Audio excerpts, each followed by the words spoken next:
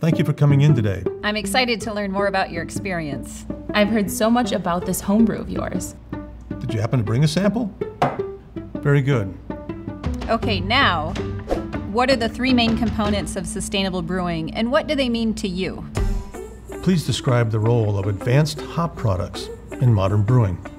Can you discuss the role of malt-derived free amino nitrogen in both fermentation and flavor stability? Would you please describe the type of equipment that's typically used in a good quality lab? Okay, last question. Do you have a degree in sustainable brewing? Yes, I went to Kalamazoo Valley's Sustainable Brewing program.